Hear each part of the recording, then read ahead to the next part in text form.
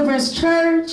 This is our 12 noon worship service. Amen. Yes. Hallelujah. We're located at 830 Pepperidge Road in Westbury, New York, 11590. We welcome you to come out and worship with us. We did release a church app that will be beneficial to you that you can just download from your Google Play Store or your Apple Store. Amen. It's free, no charge.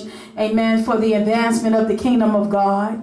Amen. Thank you, Jesus. Glory to his name. Without further ado, and we salute all the fathers here. Oh, yeah. Amen. Cornerstone Deliverance Church, we salute every father. Stand on your feet and let's give a hand clap for the fathers. Hallelujah. I'm talking to the young people now. Amen. This is God's time. Come on and stand on your feet if your legs work.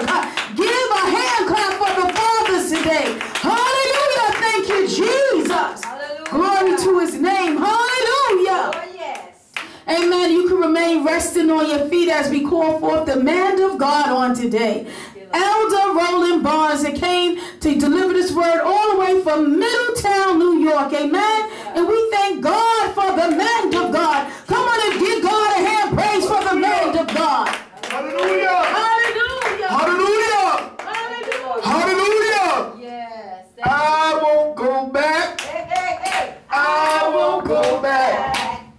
Jesus been good to me, and I won't go back. I won't go back. I won't go back. Jesus been good to me. Jesus has set me free, and I won't go back. I won't go back. I won't go back. I won't go back.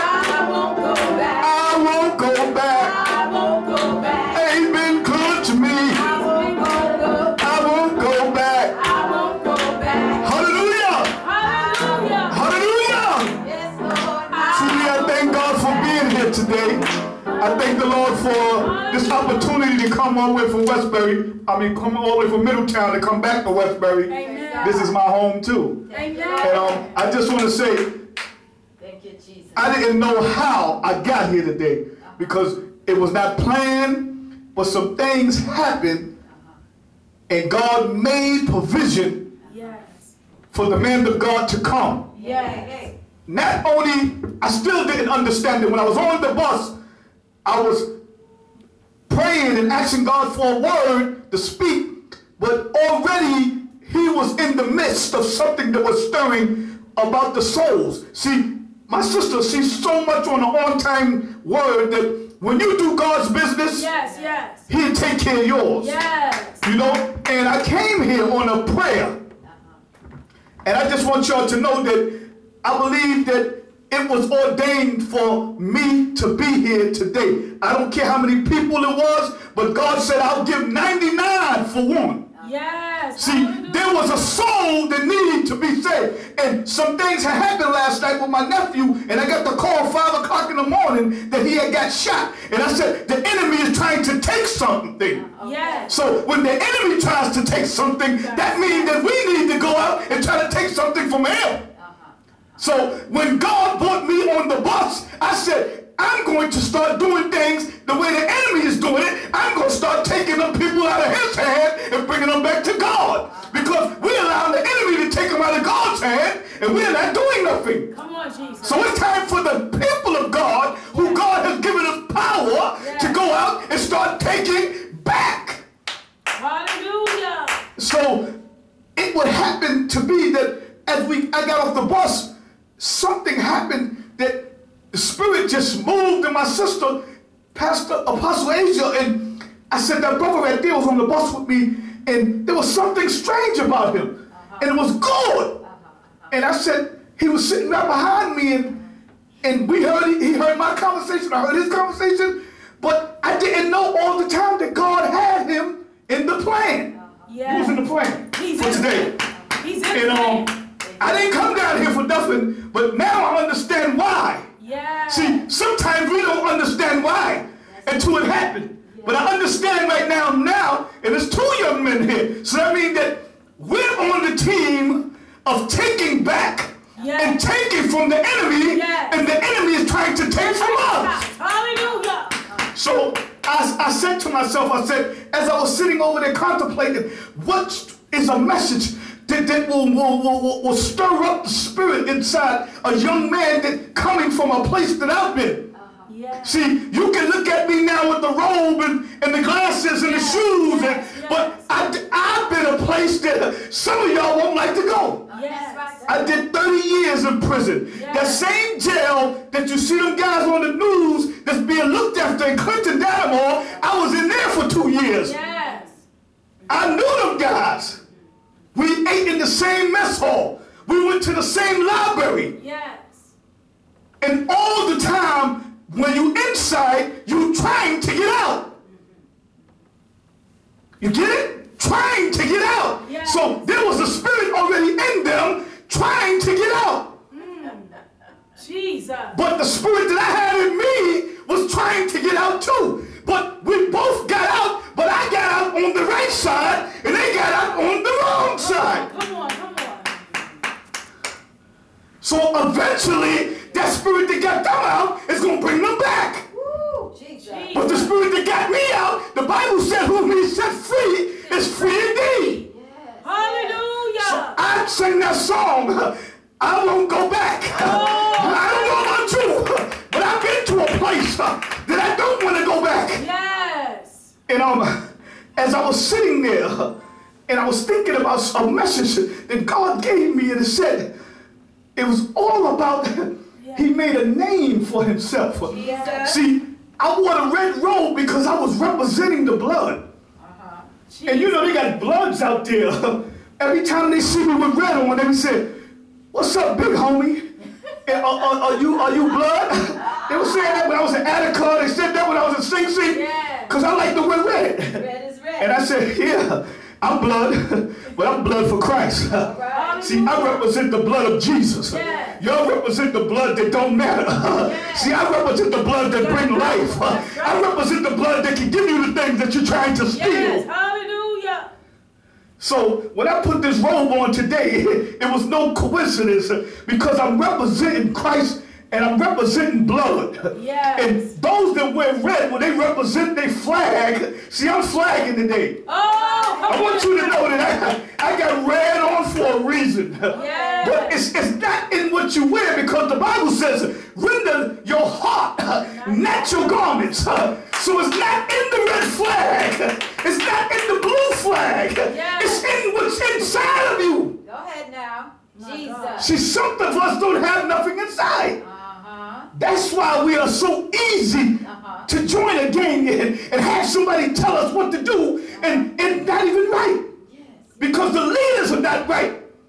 See, I've been around the leaders of the Bloods, Eli Brim, Big Homie Is, Shaquell, OG Mac. See, I can name them because they know my name. See, I had a nickname too called Dope. Amen. D-O-P-E. Yes. And on yesterday, I was sitting there watching the news, and they flashed a new movie out, and the name of it was Dope. I said, somebody just stole my name. I got a little frustrated, and so I said, no, let me stop. They took my name and made a movie out of it. I got a new name for you, amen? But God said, I got a name for you. Yes. It's above all names that you're going to worship. Hallelujah. And the name of Jesus is the name that I love to praise. See, in the book of Genesis, somebody got to read this thing for me, because I couldn't find Genesis, the 17th chapter, and the first verse. They can start reading there. And he was talking about Abraham. So when y'all get it, somebody read it for me. Amen. See, there was two people in this message that God gave me. Their names was popular. The names was the greatest names that ever. See, but tonight we're going to talk about people with famous names, like Muhammad Ali and Michael Jordan and King James. But these are names that people are giving because of the things that they do. But the name here with Abraham, when God was talking to Abraham, somebody got it? Yes. Yes, verse 1. Verse 1. Genesis chapter 17, verse 1.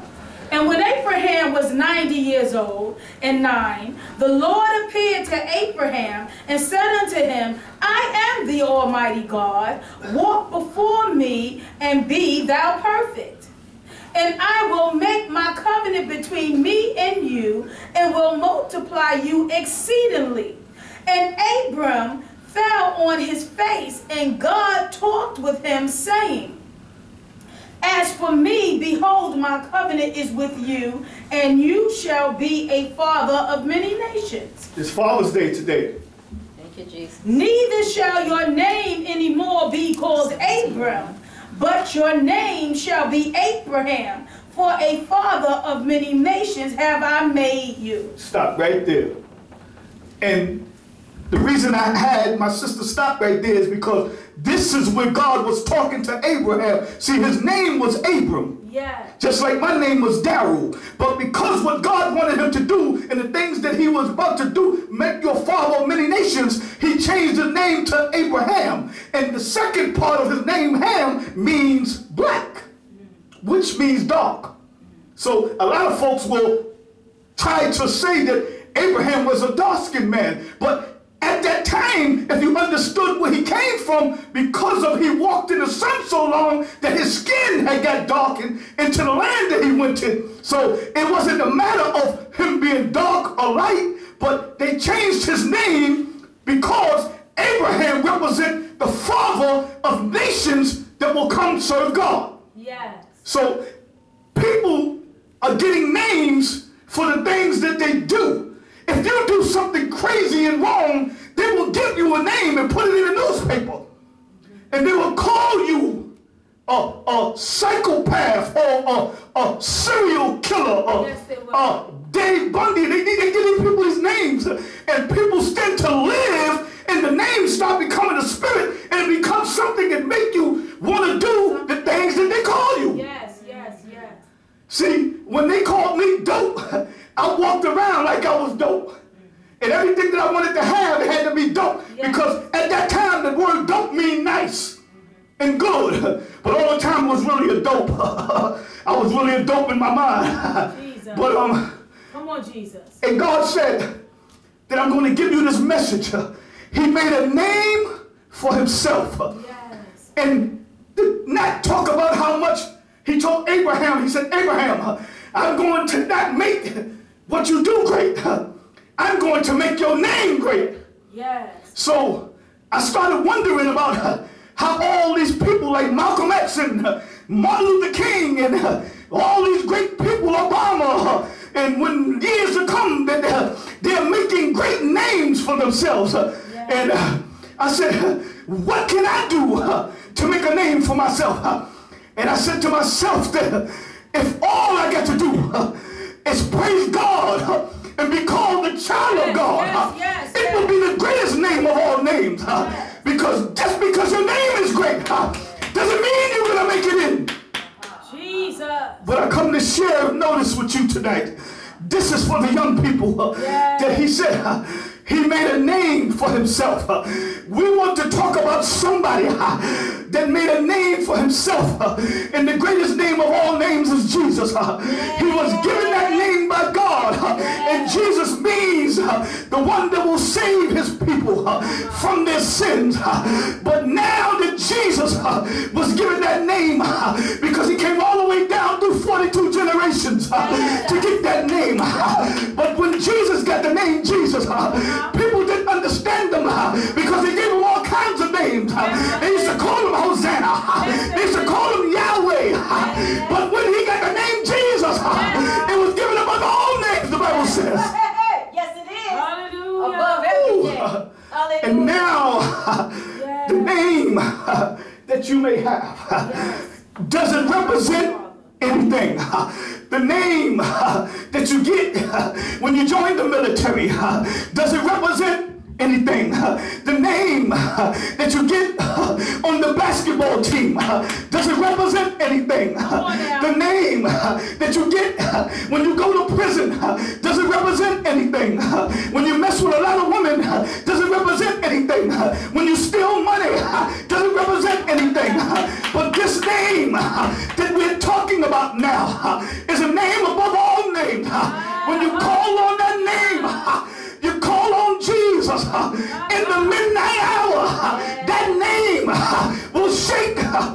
Jesus. Jesus. Hallelujah. Hallelujah. Ooh.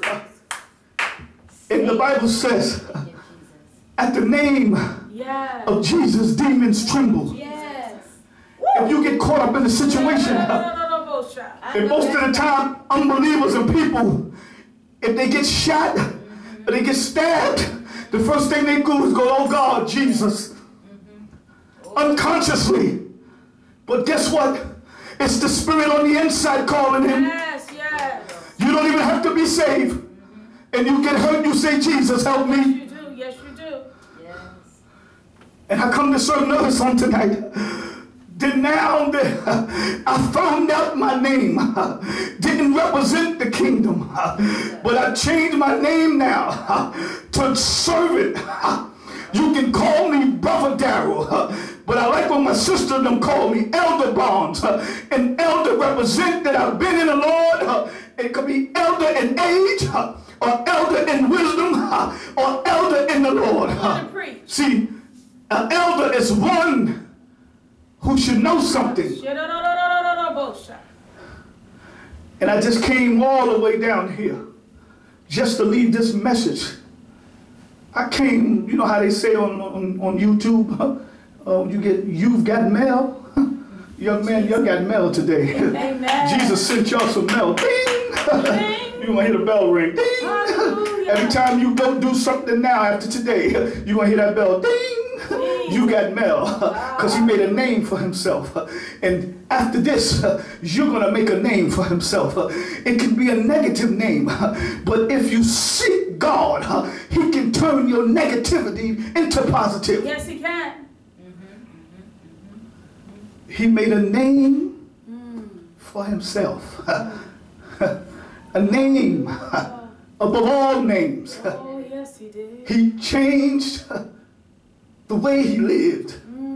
Right in front of man. He came down, a man who knew no sin, took on sin, just so he could show you and I that sin has no power over me. Yes. He made a name for himself. Yeah. David made a name for himself. They called him King David. Yes. Solomon made a name for himself. He was called the wisest man ever lived. Jonah made a name for himself. Daniel made a name for himself. Meshach, Shadrach, and Abednego made names for themselves. Everybody that you read about every day in the Bible, they made names for themselves. And the names that they made, that God allowed them to take, it represents the kingdom. Jesus. So I challenge you today, if you want to make a name for yourself, you want to be blood, start out the bloods of Christ and see how many people follow you. Because the big homies that y'all following ain't about nothing. Yes, they are. No, they're not. Most of them are in the penitentiary with life. That's right. And they're using drugs. They're in their cells. They're getting high. They got 80-year-old women coming on a visit bringing them drugs. And they out there sending messages to y'all to go kill and rob people and telling y'all what to do, and they won't do it themselves. So you're not represent the right way. I challenge you today, what gang do you want to join? See, everything today is a gang.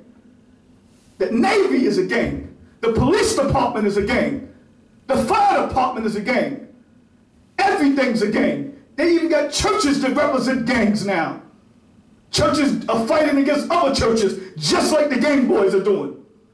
Instead of all of us being one body of Christ, you're not right because y'all got this going on. You're not baptizing in this name. Everything is represented in the gang, and the enemy is sitting back laughing. But Jesus had the first gang, because he picked the 12 disciples. And the Bible says that a gang is a group of people that live and act and do things for a cause. Jesus.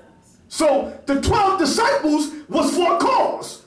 Jesus told them to go out and preach the gospel into all earth and be a witness. Jesus. So that was the original gang. And Jesus was the big homie. And when they had the Last Supper, the same way the gangs do it, he sat at the table and gave instructions. Yes, he did. And he gave them the oath. Yes, he did. And the oath was, be saved, sanctified, the Holy Ghost filled. Go into the upper room and don't leave until you receive power. Yes. See, to be in the right gang, you need power. Yes. You can't get in a gang and don't have nothing.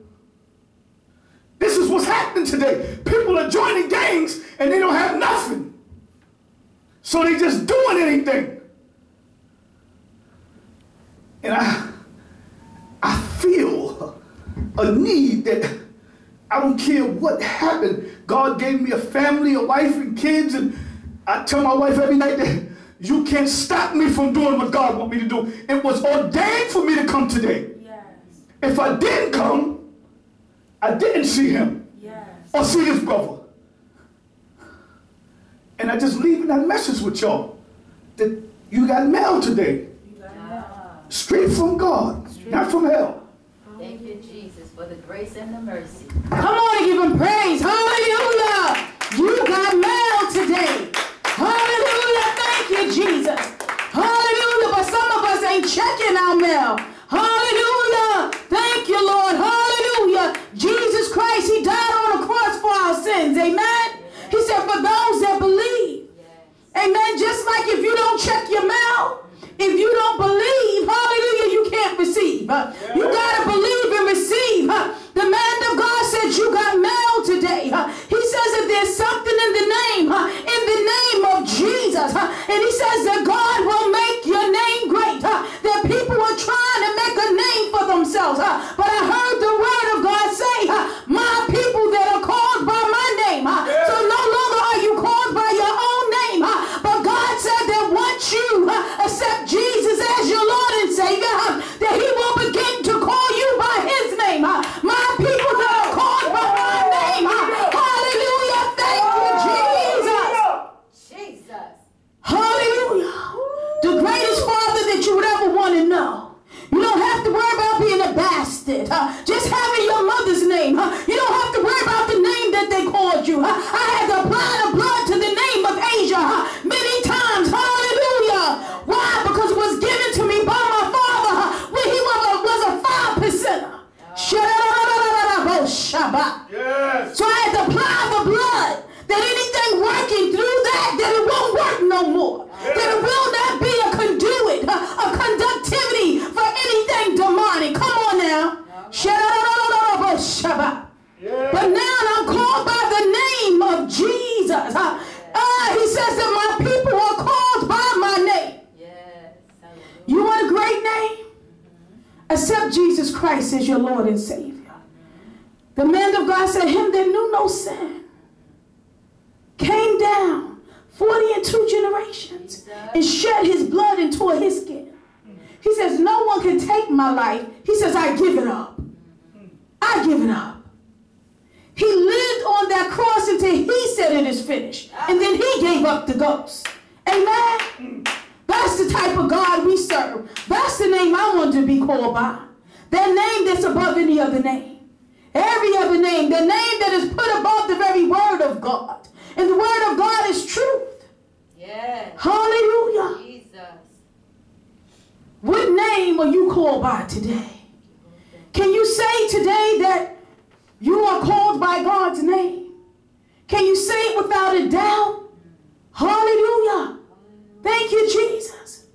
Can you say that you belong to the Lord? Jesus. Hallelujah. If he stepped on a cloud today and the trumpet sound, hallelujah, will you be one to get raptured up? Hallelujah. Preach. Thank you, Jesus. Jesus. Oh, glory to his name. Yes. We just had 9 martyrs got killed in Bible study. Martyrs, this is nothing new. There was martyrs even in the book of Acts in the early church. Stephen got stoned. Yes. And he said, as Jesus was on his feet, he looked up to the heavens and saw Jesus on his feet. And he said, hold not this charge against them. For they know not what they do. The love of God, the Spirit of God that dwelt within Stephen, that proclaimed the gospel to those that stoned him. This this ain't nothing new. 9 martyrs for the church.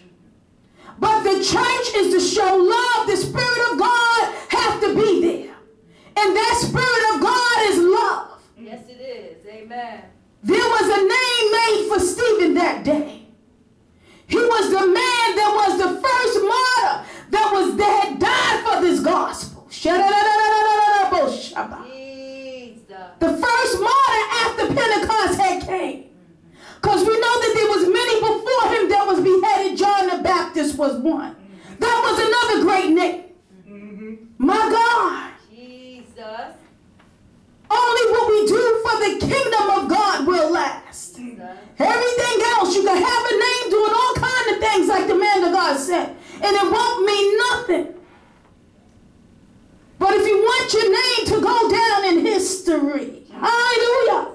I heard the word of God says that heaven and earth shall pass away. Everything is going down but the word. If you want your name to really go down in history, you better be doing it for the kingdom. Yeah. Hallelujah. Thank you, Jesus. God, he is the Father of all. Yes. You will find no greater Father than he. Amen. If you be in Christ, you get to call Abba Father to the Creator. Yes. Hallelujah. Hallelujah. Preach.